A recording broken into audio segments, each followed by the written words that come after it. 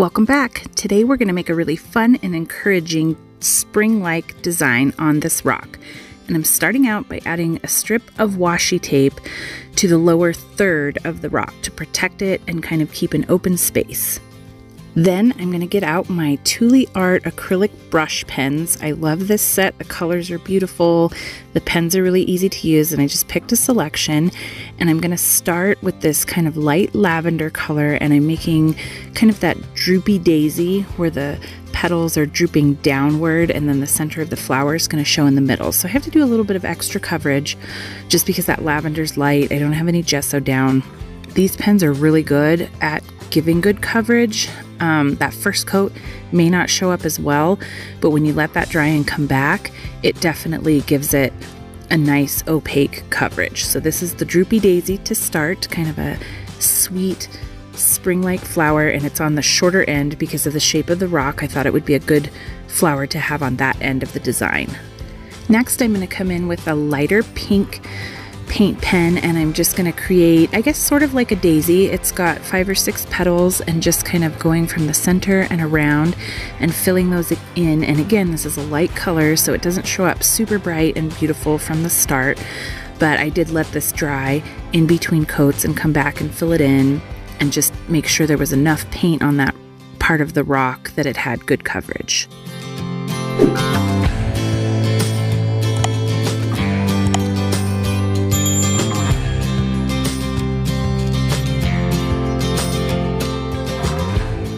Now with this darker purple pen, I don't even know what kind of flower this is. It was just something I kind of saw on Pinterest where you have these 3 kind of bulby loops, and I'm filling them in. This pen is a little darker, so the coverage definitely shows differently from the get-go. But then I'm going to come into my Thule Art, my regular paint pens, and these are the fine-tipped ones, to create the stems on these flowers. And I'm going to kind of make them kind of have a waviness to them, and I'm going to go right over that washi tape so that I don't lose the shape of my waviness, and just create those stems and thicken them up just a little bit.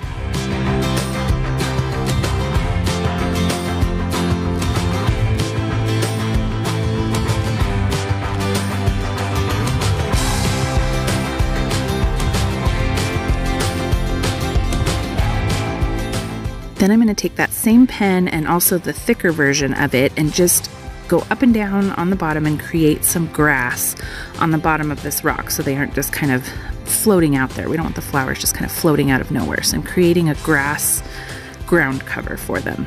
And then again, a little bit more darkening up on that pink just to make it stand out. And I'm using the shape of the brush pen. So I'm kind of pressing it down to give a nice little shape and then rounding it out from the sides.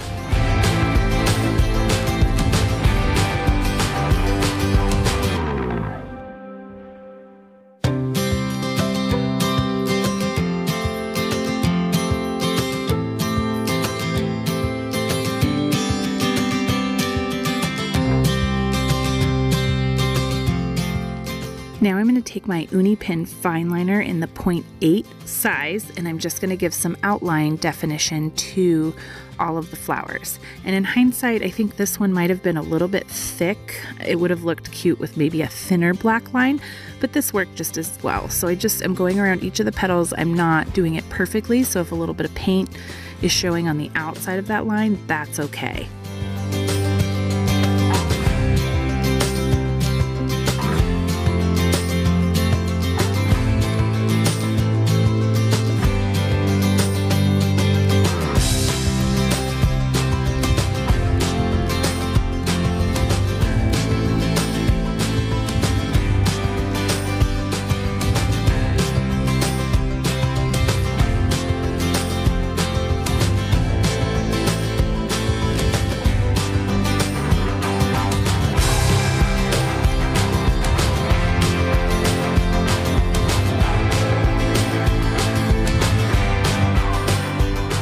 And because we're so happy that spring has finally arrived, we're going to celebrate with some sparkle. So I'm using some Holograph Illusion glitter paint. This is the kind that has the different chunks, different sizes of glitter in it, and this is the purple one, and I'm going to use it on both this darker flower on the right and the lighter Droopy Daisy on the left. And it's actually still going to look different because the paint underneath them is a different color. You have the darker and the lighter. But we are just so happy spring finally is here, and we're going to celebrate with some sparkle.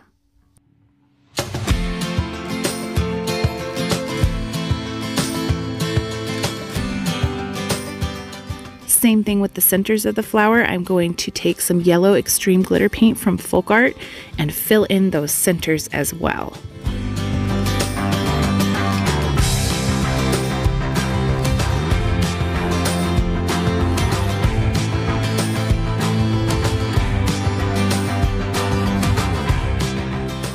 And this is a Folk Art multi-surface glitter paint, so I'm not quite sure how it's different. It has a pink tint to it and then the pink glitter inside, but it's a nice sweet pink. I like the color of it, so I'm going to use that for the pink flower.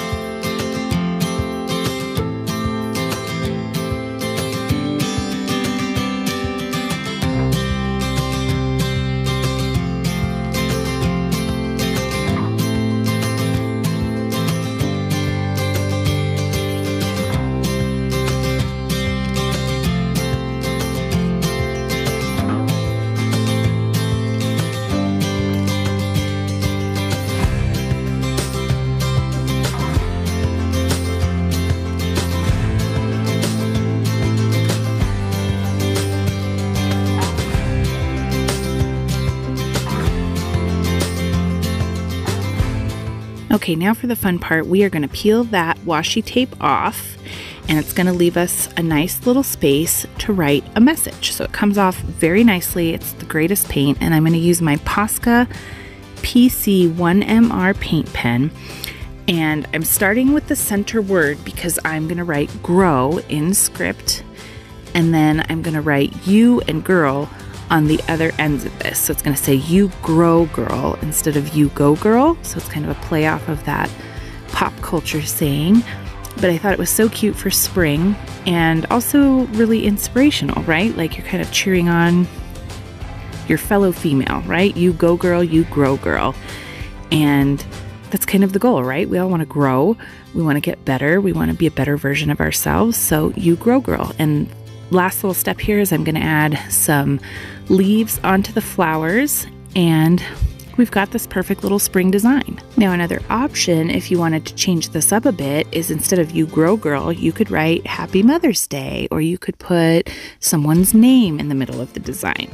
But check this out with some resin, super sparkly, super fun. Thank you so much for stopping by to watch. Feel free to watch this next video on the screen, and if you love this video, give it a like and a share. That helps this get out to more rock artists. I'll see you next time. Take care.